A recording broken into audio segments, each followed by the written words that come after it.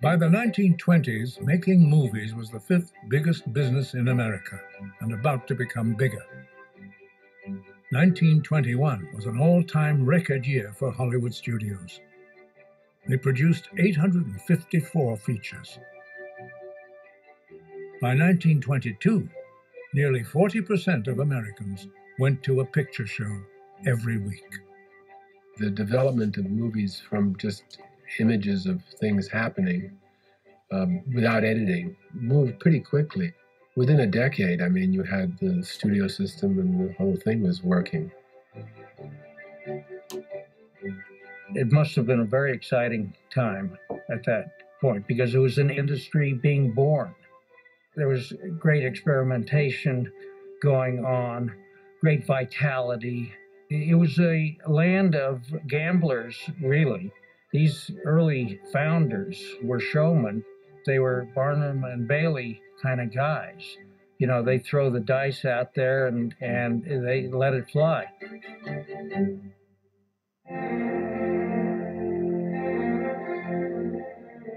I think initially they were all trying to build their own companies. And I do think that because they all came from the same kind of background, moving here as immigrants from Eastern Europe, to a large extent, most of them were Jewish, sharing that kind of tradition. They all depended on each other in some ways, but were always trying to step on each other to get ahead. The press began to refer to Hollywood's founders, many of them immigrants, as Moguls, a term that suggested East Indian Rajas with infinite power and ambition. Well, that title didn't seem particularly flattering, but it didn't stop those movie moguls from forging on to grab even stronger footholds in the movie business. Some of them started off in these penny arcades. Other people started off in making movies. Others started off in distributing them. As they get successful in one end, they move into the second end and into the third end until they get all the profits.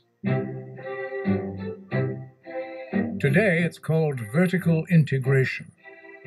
Gaining control of story creation, stars, studios, and local theaters, the movie entrepreneurs also reached outward, creating webs of communications interconnections. One of the first men to make intermedia links wasn't a scrappy immigrant entrepreneur. He was newspaper magnate William Randolph Hearst. Hearst had parlayed a mining inheritance into one of the world's largest fortunes. Hearst was the biggest newspaper magazine publisher in the United States. So anything to do with the general field of communication, Hearst would be in on. Hearst actually is an unsung hero in the film industry. People do not realize that Hearst is one of the very first film companies in the United States.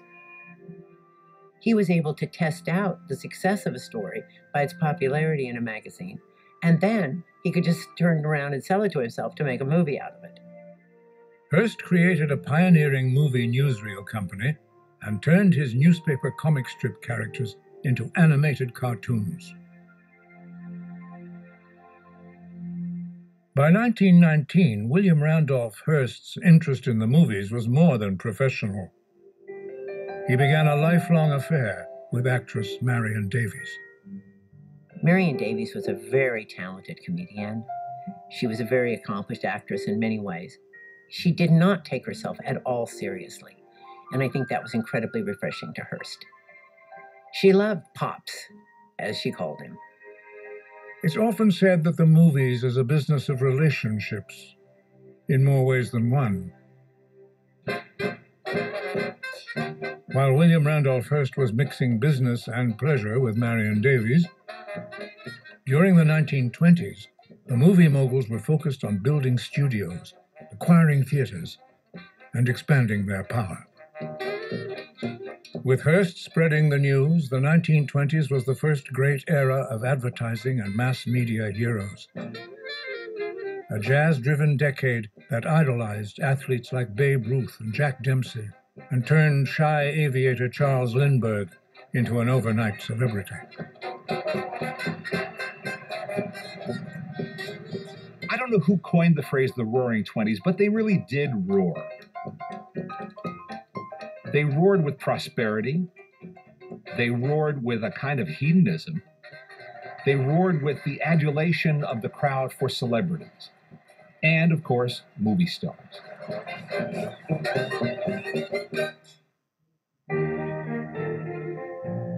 When theater owner Marcus Lowe moved to production, acquiring Metro Pictures in 1920, his most valuable new asset wasn't a studio. It was access to the profitability of creative talent and star power. Metro writer-director June Mathis was an enthusiast for spiritualism. She claimed a sixth sense for talent. Her most famous find was Rodolfo, Alfonso, Raffaello, Piero, Filiberto, Guglielmi di Valentina d'Antonguola. Rudolph Valentino, for me, is really a perfect emblematic movie star of the silent era. Because, first of all, he's not loaded with talent. Secondly, he doesn't come out of show business. He's just bumming around. He's cafe dancing here. He's possibly petty thieving here. He's drifting toward Hollywood. But June Mathis, who was a wonderful screenwriter, very successful screenwriter at Metro, had observed him. She was looking for someone to play the key role of Julio in Four Horsemen of the Apocalypse. And it occurred to her that he might be perfect, particularly since Julio does a great tango in the movie.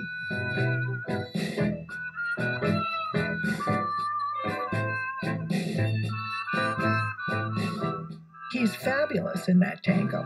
He stands up a nobody and sits down a star.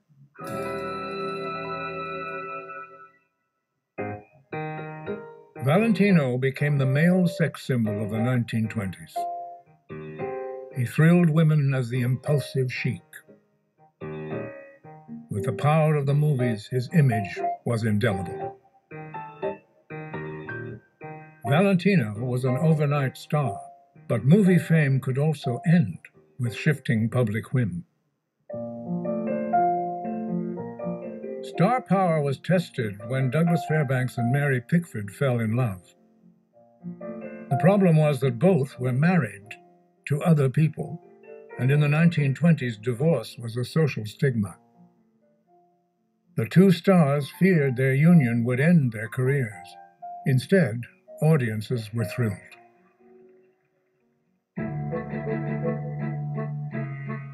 Living at their hilltop mansion Pickfair in Beverly Hills, one of the first grand estates of the area, Pickford and Fairbanks were granted a reprieve by the fans.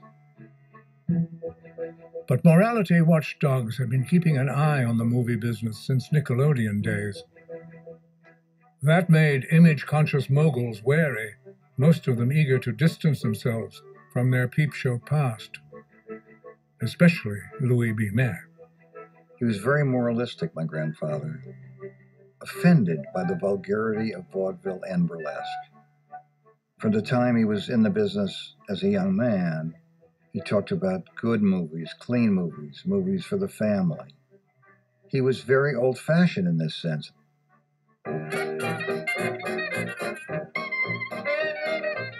By 1920, moral uplift was in the air.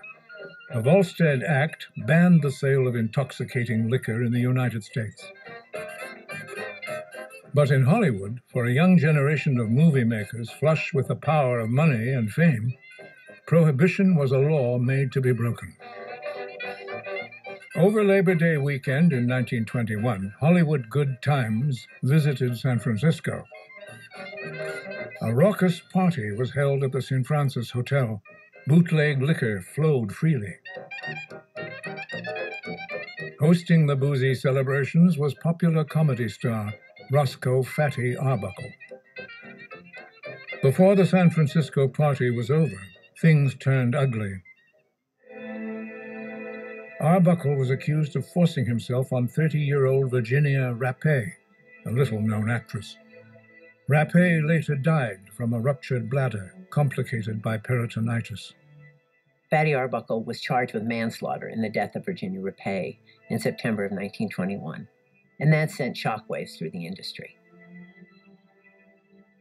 An ambitious San Francisco district attorney issued an indictment, but even before Arbuckle faced a judge and jury, he was convicted in the press. 2 hung juries resulted in yet a third trial, and in the third trial he was acquitted with an apology from the jury. It was decided that Virginia Rappé had died from a pre-existing condition, nothing Arbuckle had done. But the verdict came too late. Once as famous as Charlie Chaplin, Arbuckle struggled to make a comeback, working as a director. Frustrated and disillusioned, he died at age 46. Looking back at the scandal, Arbuckle's friend, comedian Buster Keaton, declared, "It was the day our laughter stopped." The second Arbuckle trial was still in session when Adolf Zucker faced another scandal in February 1922. Dapper Paramount director William Desmond Taylor was found shot to death. There were no clues to a killer, but plenty to suggest scandalous goings-on. It was thought that maybe he'd been involved in drug dealing, perhaps there was some homosexual connection, but certainly there was some sort of sexual relationship with 2 Hollywood stars of the period, Mary Miles Minter and Mabel Normand. Pictured on screen as the image of virginal innocence, Mary Miles Minter's career was severely damaged when her gushing love notes were discovered in the murdered director's home. For Mabel Normand, her involvement in the unsolved mystery began a downward slide, hastened by alcohol and drugs, ending with her premature death in 1930 at age 37. Hollywood started getting this reputation of being this really sensual, sexual, terrible place. And that was keeping some people away from the movies somewhat. They realized that if they didn't do something, pretty soon themselves, the government would step in and tell them what they could and couldn't do, and they didn't want that. So they decided to, organize it themselves and start their own censorship board. Will Hayes was a professional politician. He had been the Postmaster General in the Warren G. Harding administration. Hayes came up with a list of do's and don'ts through what was called the Studio Relations Office. The code sets up high standards of performance for motion picture producers. It states the considerations which good taste and community value make necessary in this universal form of entertainment. The establishment of the Hayes office fended off outside interference in the movie business. But even as they declared their dedication to high morality and family values, the Moguls found ways to profit from audience tastes for the risque. Filmmakers found the way to do that was to give their audiences a lot of sex, a lot of fun, a lot of partying, a lot of drinking in the Prohibition era, and then at the end, to have the good girl marry the good boy and live happily ever after in a nice little chaste life. Cecil B. DeMille did this with his Sin and Salvation epics, where he could show a lot of sinning, a lot of sex, a lot of debauchery, because at the end, there was salvation for all concerned.